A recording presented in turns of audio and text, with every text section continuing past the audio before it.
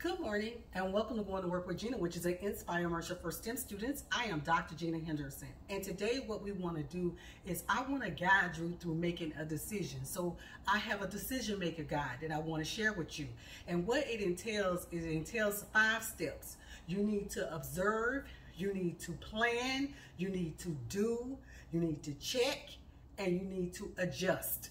Okay, so the first step in observing is you want to make sure that you look around you. Look around people that you like what they do, you like the career choices they're made, or you like the trades that they're actually doing. And then you want to decide whether or not you want to be a profession or if you want to be a blue collar worker. White collar versus blue collar, profession versus trade.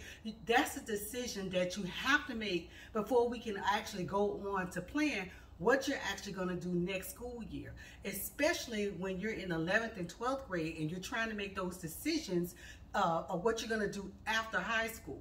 So what you need to do is we got to do some research here now. You want to look at some observations, take observations around you, look at people that you admire, look at things that you like, decide what you want to do.